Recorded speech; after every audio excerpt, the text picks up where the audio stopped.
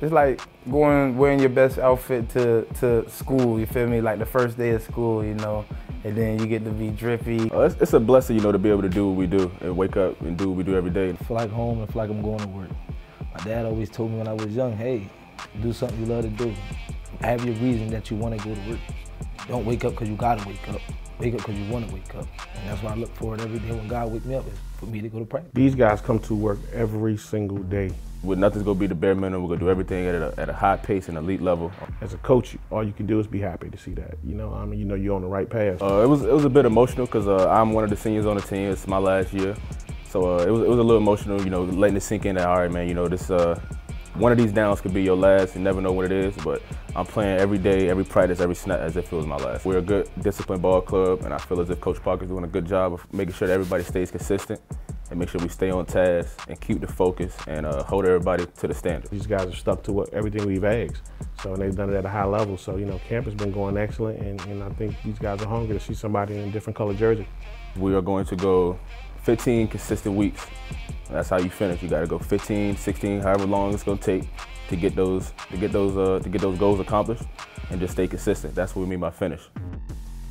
I would say Virginia Union football, it helped me understand myself more, and it helped me become a man, and made me actually get closer to God, believe it or not. I was already close, but it just made me get deeper in faith, especially breaking down with the Our Father's prayer every day, and it's just like, it's just great to be here, great.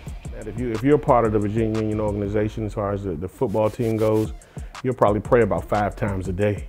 You know, just in terms of when we break practice, we don't move without prayer, so because we need it. You know, so everybody around here knows that, and you know, it's just a part of what we do. When I got here, and it's like every Sunday during camp is a day that we're going to church, and it's like some days people don't feel like going to church.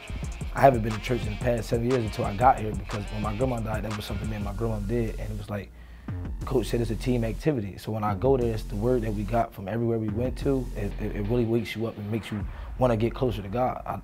I really want to say last week, or was it 2 weeks ago, that at least 13 of our players and one of our coaches got baptized and got themselves closer to God. So that tells you that what Virginia Union is bringing.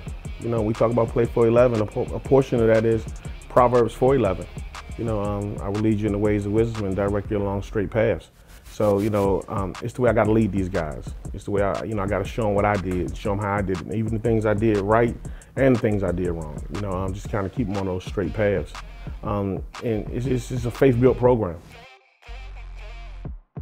Everybody already knows we'll be 10 in the box, but it's like this year now, the pieces we got, the depth that you got, if you focus on 3, you're going to mess up by doing it, because anybody can play at any given time. Like Isaac and Monty said, them freshmen that we got, it's a lot of freshmen that we got to come in here to do something big. And they ready to ball now. And it's just like, they all is like monkey see, monkey do. So it's basically what they see us doing and how they see us acting, how they see us balling, how they see us performing, they just fall in right in.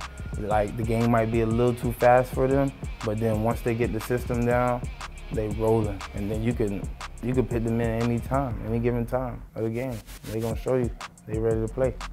You're gonna win this thing with guys that you bring through the program.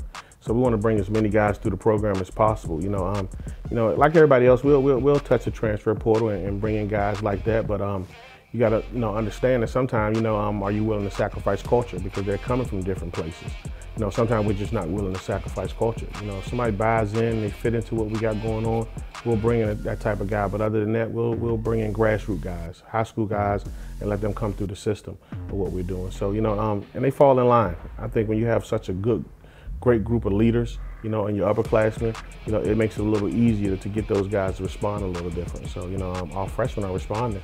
You know, and hats off to our coaching staff for doing a great job in recruiting all of those guys. So. Union football is a great place to be. That's all you can really tell everybody. Come find out themselves. We're gonna win. We're gonna win a lot of football games. I want a ring. I want to leave with some rings. I want to go all the way. I want to go all the way. Yes, sir. Man, I feel great.